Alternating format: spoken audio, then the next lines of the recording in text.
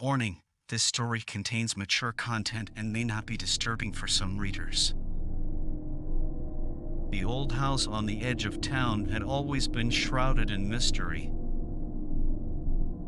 No one knew who lived there or why it had been abandoned for so many years. But when a young couple moved in, they soon discovered that there was more to the house than met the eye. At first, everything seemed normal. But as the nights grew longer and colder, strange things began to happen. The couple would hear footsteps in the hallway, even though they were alone in the house. Doors would slam shut, and objects would move on their own. As the days went by, the couple began to feel a sense of dread. They started to notice strange symbols etched into the walls and floors, and they began to suspect that there was something evil lurking in the house. One night, they decided to investigate. They followed a set of stairs that led down into the basement, where they found an old book covered in dust. The book was written in a strange language, and as they flipped through the pages, they felt a chill run down their spine.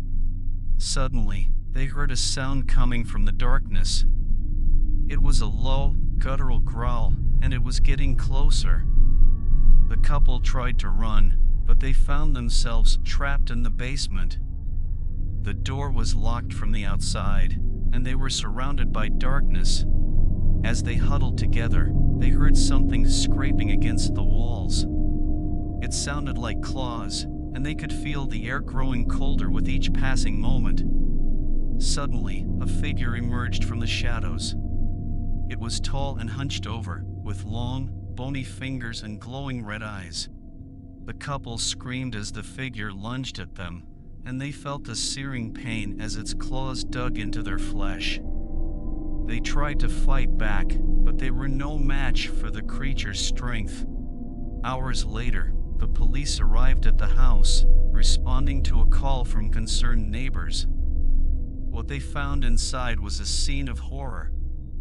The couple was found lying in a pool of blood, their bodies torn apart by some unknown force. No one knows what really happened in that house, but some say that it's cursed. They say that the book was a portal to the underworld, and that the couple had unwittingly unleashed a demon that had been trapped there for centuries. The house still stands today, a silent witness to the horrors that took place inside its walls. Some say that if you listen closely, you can still hear the screams of the couple echoing through the halls, a reminder of the evil that lurks within.